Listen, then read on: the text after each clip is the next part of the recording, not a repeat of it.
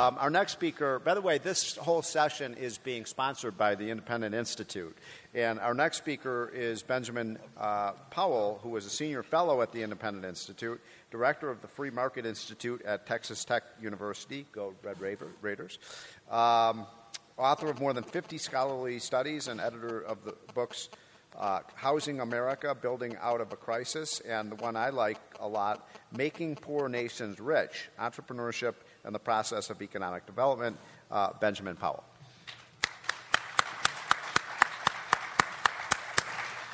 Thank you, Stephen, and I'm pleased to be here with you all today to talk about this, in part because around 20 years later, it gives me some justification for spending 4 years of my life taking Latin courses in middle school and high school that I've so far found no use for whatsoever. It gave me a little bit of Roman history. But as I butcher the people's names when I talk about things in the coming minutes, you're going to learn exactly what type of a student I was in high school. So David Thoreau asked me on this panel to plug the book, Making Poor Nations Rich, and to talk about that. But as well, to tie it to the theme of the conference, Are We Rome? And talk about Roman history and the future of the United States. So in roughly 12 slides and 9 minutes remaining, that's what I propose to do.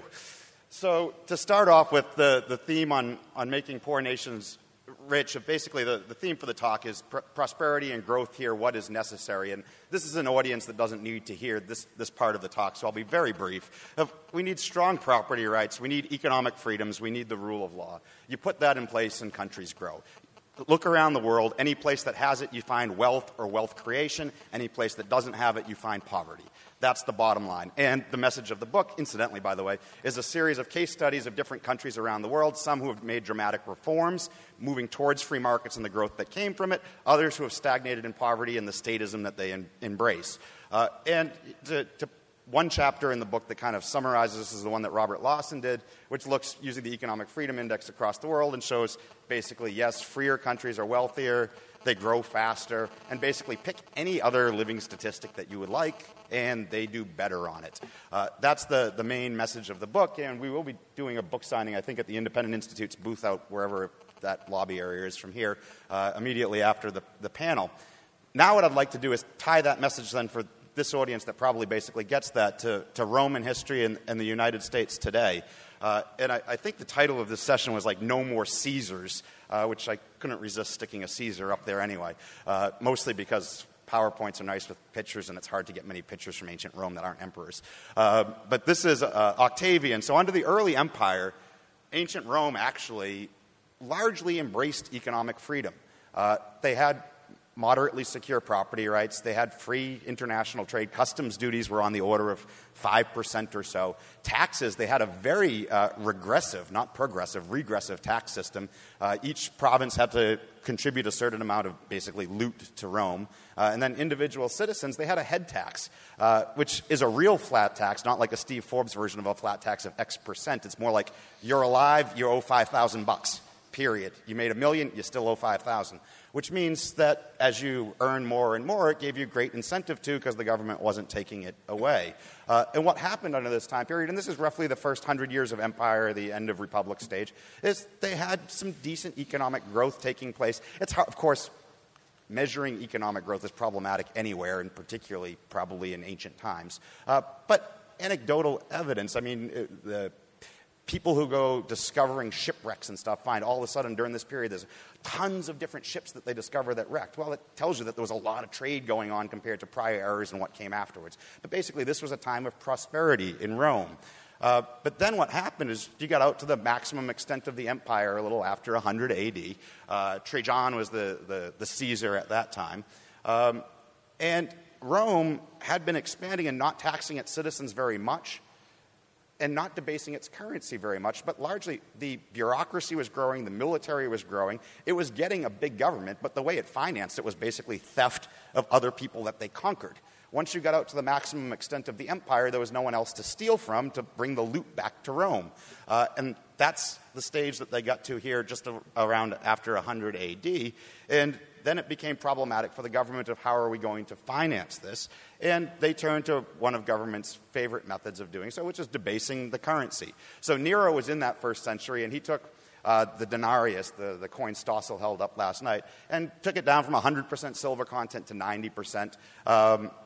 Trajan, at the extent of the empire, brought it down to 85%. So in terms of how we're talking about inflation, it's relatively moderate over the last 50 years during that first century.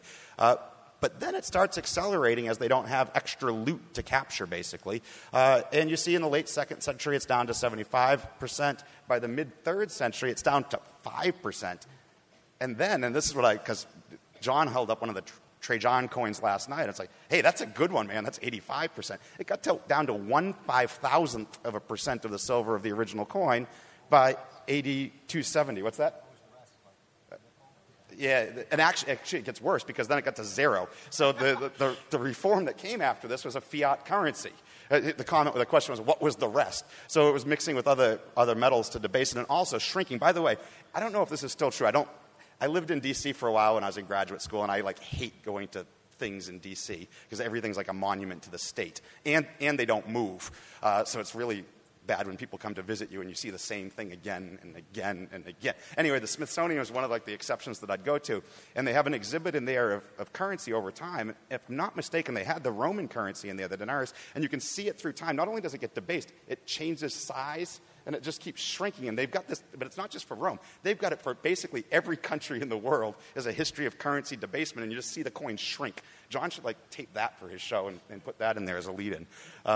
So what happens then as the inflation's taking hold? Diocletian is the emperor who comes in at the end of that century, and he introduces a fiat currency made of, I think it was bronze and copper mix or something like that, that goes by the name denarius but doesn't even claim to have any silver content to it.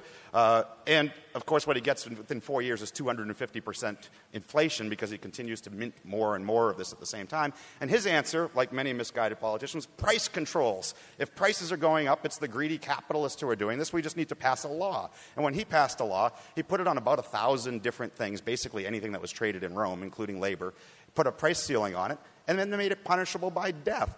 If you traded at a higher price, whether you were the buyer, the seller, or for that matter, if you had goods and didn't bring them to market, you could be killed.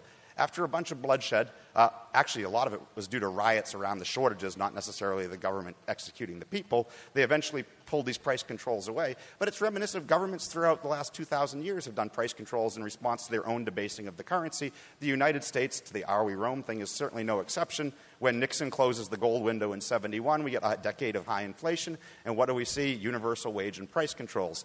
Luckily, he wasn't quite as dedicated to it as Diocletian, so it wasn't punishable by death. That said, it still made long gas lines and a lot of other misery. So following his reforms then, there was in the following century, a 2,000% inflation. So this just continued in Rome.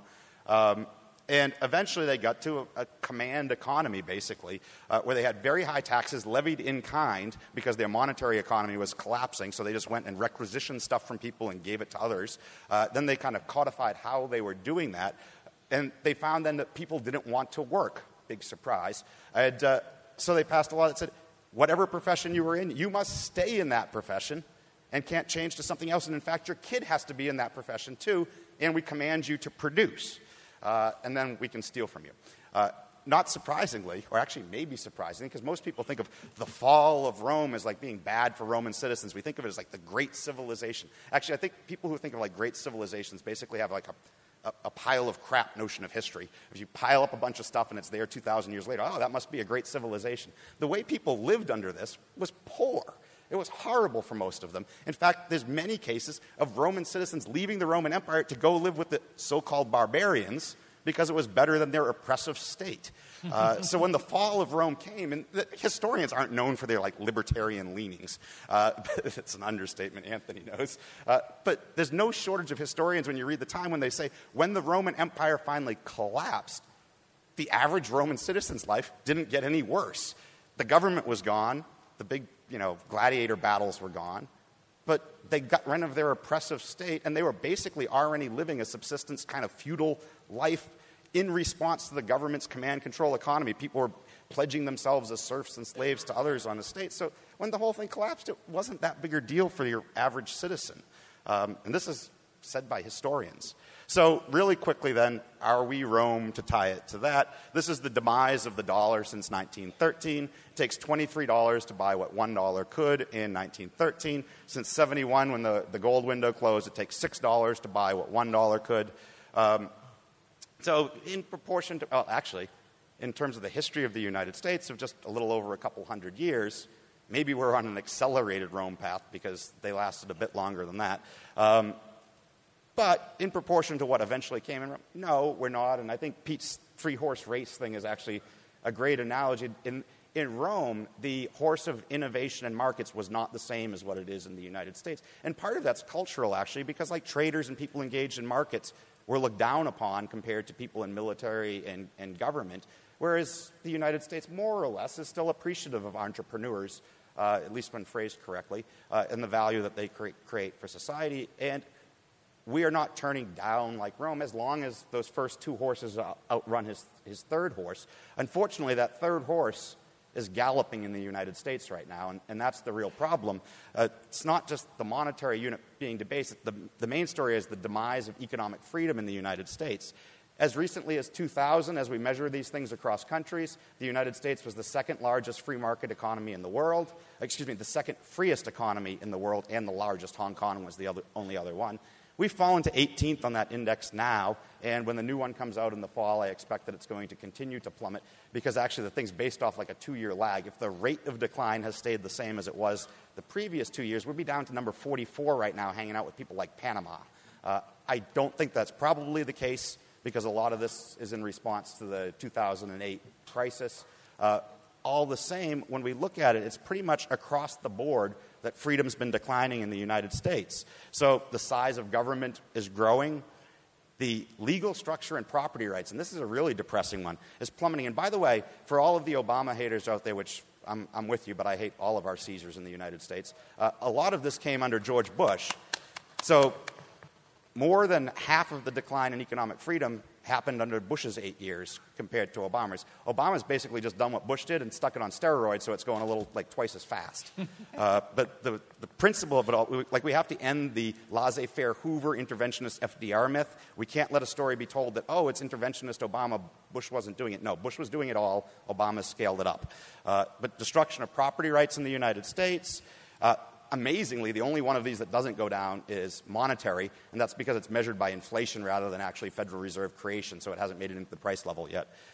Freedom to trade internationally, a little bit down. Regulation, a little bit down. Basically, our freedoms are declining. So Robert Lucas, a famous economist, said once you start thinking about growth, it's hard to think about anything else, and he had previously done a lot of work on business cycles, and it's true, business cycles are just blips in a trend line.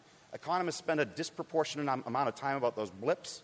The important thing is the trend line. Unfortunately, what's happened is the latest blip in the business cycle has engendered a policy response of the United States government that changes our trend line. And people are talking about the slow recovery. No, we're looking at the slow reality. Is basically our institutions have got worse, and now we should expect a long-term growth trend that's much flatter and looks like what's happening today. So it's not failure to recovery. It's failure to maintain the institutions that give us long-run prosperity. That doesn't mean that the empire is about to collapse, but it does mean that our future growth trend is not as bright as it would have been in the past. Although if ours does, hopefully like the Romans, our life will be better afterwards. Thank you.